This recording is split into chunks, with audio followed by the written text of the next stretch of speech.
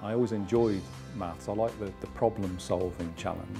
I didn't get my C in my GCSEs, so I'm starting on level 2 here to redo all of my maths and get my basics maths skills up to date. I'm doing maths this year so then that I could progress onto the access course. I wanted the GCSE to stand a better chance at getting into university. We try and use examples that they can relate to rather than just sort of abstract textbook techniques. We all deal with money every day, we all pay bills and everything, and he brings that into how you understand maths. There's not as much pressure, like you've got more time.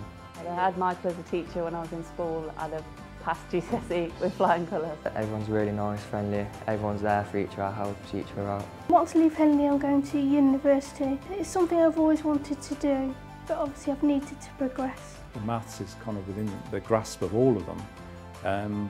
And if they come with an open mind and recognise that we will teach them as adults, we recognise where they come from, then they have got a good chance. It's hard work, but worth every single tear. This is for everybody, this is for all ages, and if you think it's your time, then do it.